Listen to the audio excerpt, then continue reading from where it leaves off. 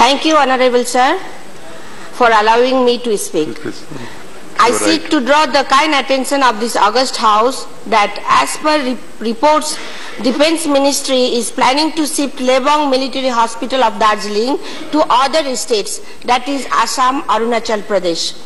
This unfortunate shifting will hit hard on the retired Gorkha personnel. Furthermore, sir, there is no ECHS.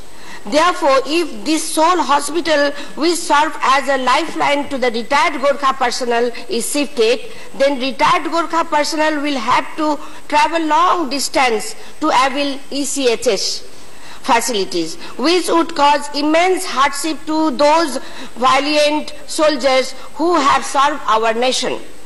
What is most shocking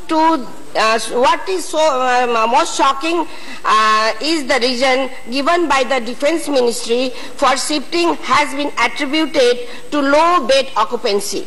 Sir, the reality is otherwise. The reason being that no specialist doctor has been posted there for a long time.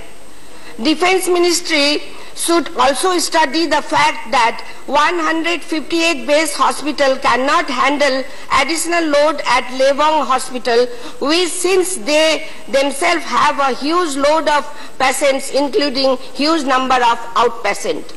Therefore, sir, I would like to humbly request the Honorable Defence Minister to reconsider the shifting of Lebong Military Hospital, Darjeeling, and immediately post specialist doctor for its best utilization.